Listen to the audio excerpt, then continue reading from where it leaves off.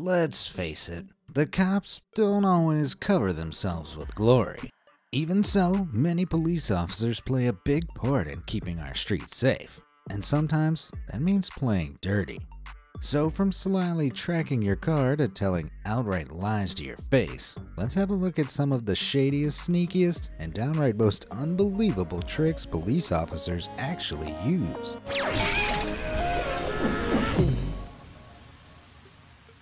Taillight touch.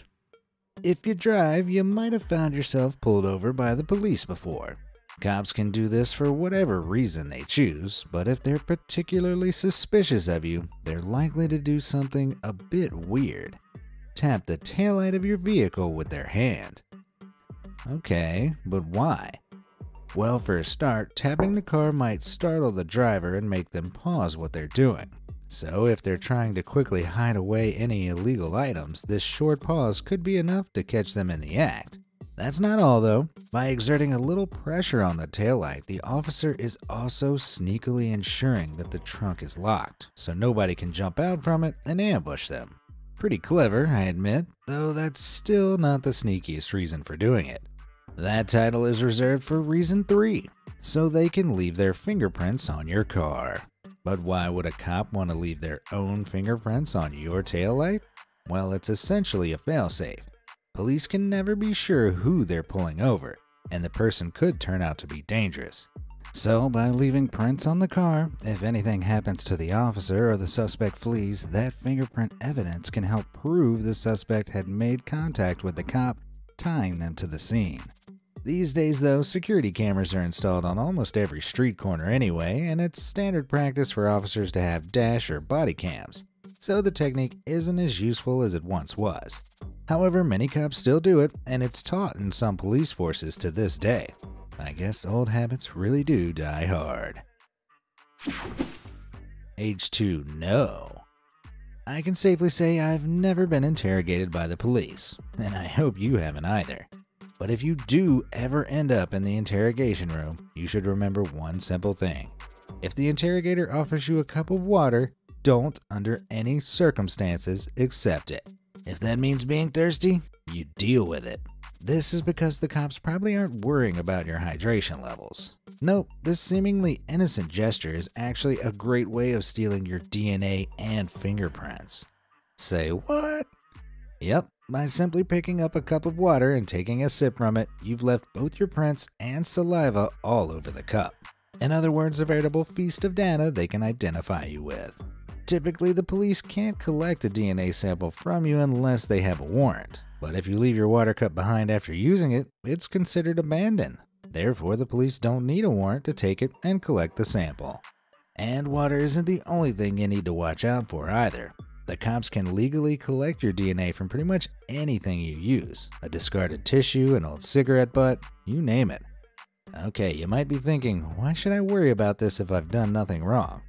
Well, it's not common by any means, but corrupt coppers could take your DNA or fingerprints and use them to frame you for any manner of crime later down the line. So by refusing water, you're ensuring this can't happen. Damn, and I thought the criminals were supposed to be the sneaky ones. Now, you may not be able to trust those pesky policemen, but you can always rely on my amazing content. Just head on down and smash those like and subscribe buttons. That way you'll never miss a trick. Done? Okay, where were we? Two-faced tactics. It's definitely very illegal to lie to the police. In fact, it's a great way to get yourself locked up if you're caught. But did you know this rule doesn't work both ways?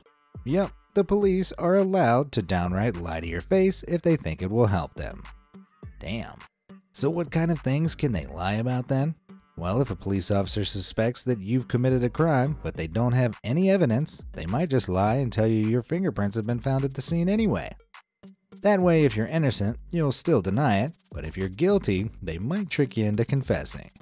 Cops have even been known to bluff about a supposed eyewitness that's willing to testify against you.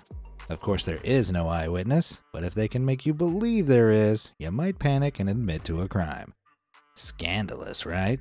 One particularly notable case of cop deception dates back to the 70s. Oregon State Police suspected one Carl Mathiasen of committing a burglary, so the investigating officer falsely told him that they'd found his fingerprints at the scene. Thinking he'd been caught, Mathiasen confessed to the burglary. Another sneaky win for the police, right? Well, actually, not quite. Remarkably, even though Mathiasen was convicted of the crime, the Supreme Court reversed the conviction on the grounds that the interrogation took place in a coercive environment. Mathiasen was convicted in the end, but it shows that no matter how sneaky police are, they can still backfire sometimes. Lines and lies. Lie detectors or polygraph tests are a common trope in detective movies. You know, those devices an interrogator straps onto a suspect before asking them a load of increasingly awkward questions. They're supposed to tell when you're lying and draw it all out in a neat little line graph. Well, the devices are real, but they're not proven to detect lies. They just measure heart rate and breathing patterns, which change when you're anxious. But even an honest person can get nervous when under interrogation, so the tests aren't actually reliable. Not everyone knows this though, which the police sneakily use to their advantage. Back in 2009, Californian Darius Antoine Mays was being questioned about his involvement in a particularly heinous crime. During questioning, the police strapped Darius up and gave him a polygraph test. Perhaps unsurprisingly, he denied all allegations. However, the cops had rigged the test, so when it came back, it looked like he'd completely failed. Because Darius thought he'd been caught out, when they showed him the results, he gave up and confessed to being at the crime scene. In reality, the test had proven nothing, so even though polygraph tests don't actually work, they are still useful. Trust me, I'm not lying. Doggo Cop. If you couldn't already tell, the police are willing to go to some pretty great lengths in order to catch criminals, but none of those lengths are as ridiculous as what you're about to hear.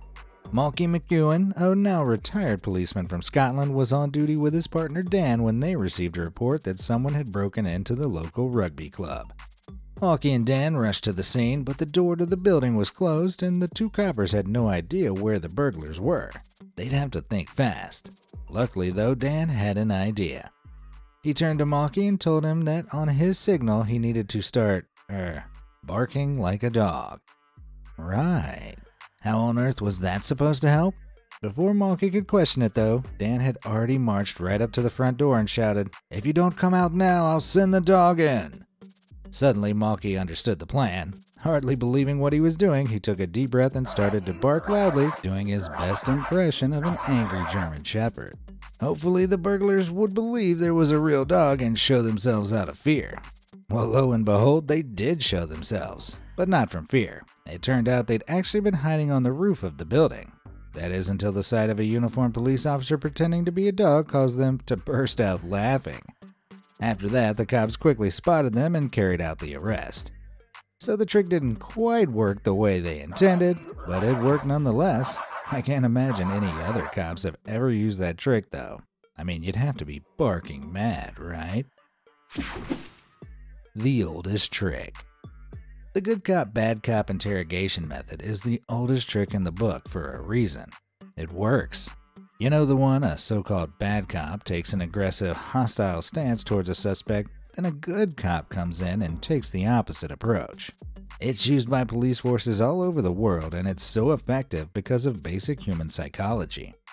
The bad cop acts so overtly terrible that when the good cop comes in and acts nice, they seem way nicer than they would normally. The good cop can then exploit this and gain the trust of the suspect.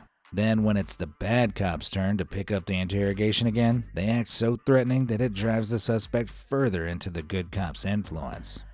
Cooperating with the good cop suddenly seems a lot better than having to deal with the bad cop, and so suspects are more likely to give up information. Or at least they were, because this technique is so well known it's lost some of its effectiveness. I'd definitely still crack under the pressure though.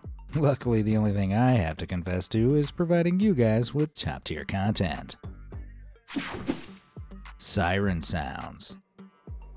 Police sirens. It might seem like they've been solely designed to burst your eardrums, but their painfully high volume is essential for police to get around quickly and safely.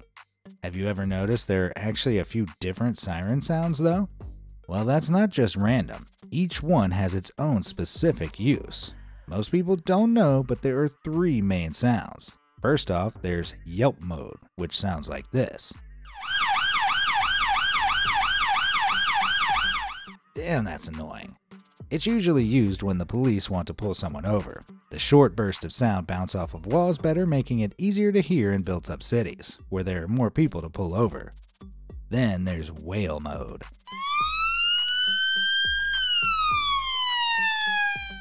Like the Yelp, this siren alternates between high and low notes. However, it's a lot slower, which means it's best suited to emptier rural environments where the drawn-out sound can reach further.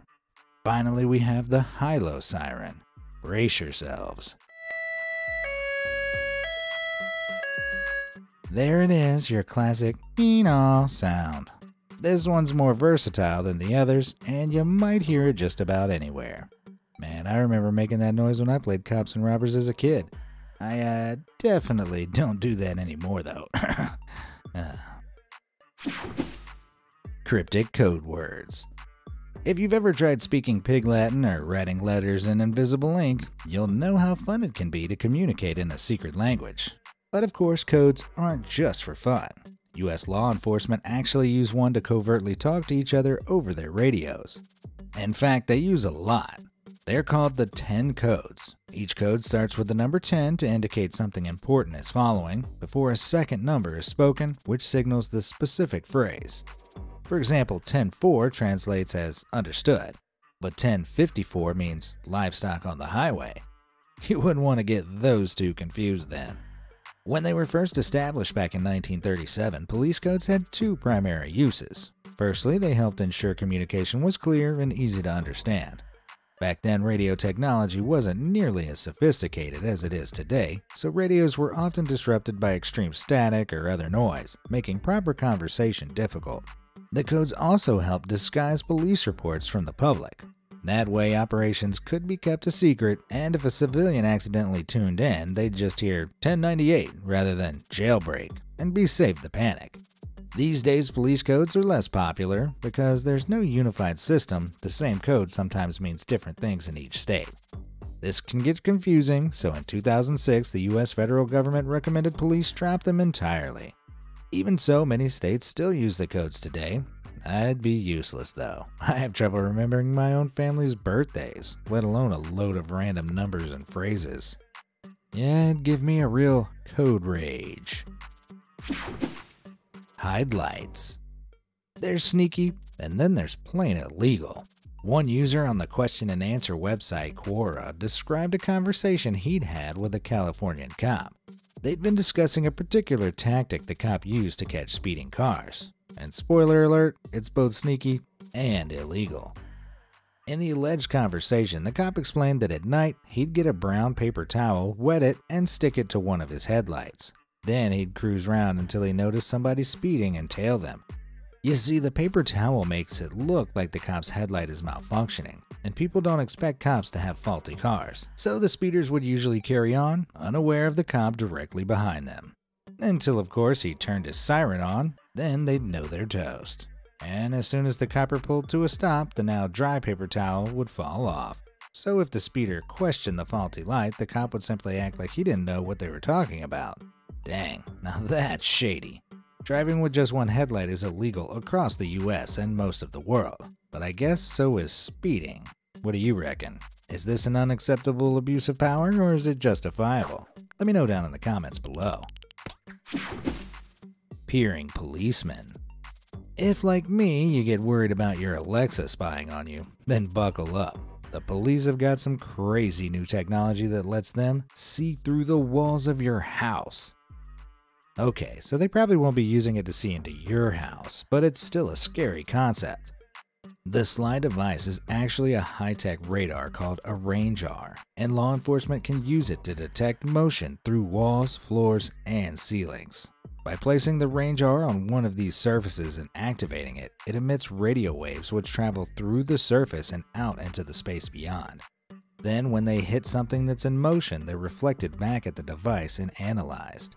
Like this, it can detect movements as small as human breathing at up to 50 feet away. Whoa. Even crazier, advanced versions of the radar system can be installed on drones, flown over buildings, and used to generate three-dimensional maps of the interiors. Jeez, is that even legal? Well, yes it is. But the FBI had been using it in secret for 2 whole years before it was finally revealed they had the technology in 2015. So who knows what they'd been secretly mapping all that time. Officials claim the radar was only being used in special rescue operations, and I'm sure it's very useful for them. Even so, it gives me the heebie-jeebies to know one of these things could fly over my house and spy on me whenever the police fancy it, without me even knowing. I mean, they could at least let me tidy my room first. Bird watching. Drones have been the subject of some controversy over the years. My dad loves flying his around the yard. However, they can be equipped with all manner of shady surveillance devices and used for more nefarious reasons too.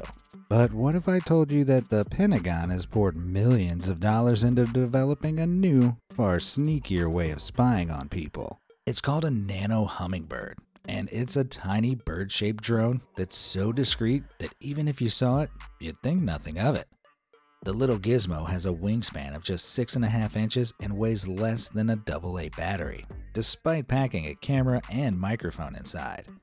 So an operator can make the drone fly and hover around completely unbeknownst to the person under surveillance. Before you start freaking out every time you see a bird, listen. Despite its developments being funded by the US government, it hasn't officially been rolled out in any police departments yet, at least as far as we know. This is the Pentagon we're talking about here after all, and they can be pretty secretive. Intriguingly though, US police have reportedly expressed an interest in the tiny bird drones for surveillance purposes. What's more, larger versions of incognito bird drones have already been rolled out by Spanish police forces, and if they prove successful, we could expect to see a lot more of them flitting around our skies. I don't know though, I'm worried enough about the radar drones without having to worry about tiny bird cameras as well. Let's hope this is one idea that doesn't fly. Track and chase. There's no doubt that car chases make great movie scenes. But when the cops are trying to catch criminals in real life, high-speed chases pose a serious risk to both police officers and civilians. The solution? Star Chase, of course. Star what?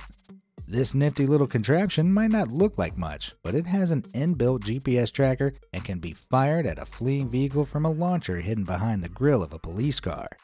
Okay, that's pretty cool. While mid-chase, police can use a laser pointer to target the suspect's vehicle. Once in position, hitting a button releases a buildup of compressed air, sending the dart flying forwards. Then when it hits its target, a layer of industrial-strength glue makes sure it's not going anywhere. And the sneakiest thing about it? The devious little device is only about the size of a golf ball, making it near enough unnoticeable unless you're looking for it. After the Star Chase is secured on the vehicle, police can slow down, drop back, and track it with their GPS, avoiding a lengthy and dangerous car chase. And they also get to feel like a budget version of Batman at the same time. Win-win. Unless you're the criminal, of course. Lawful lasso.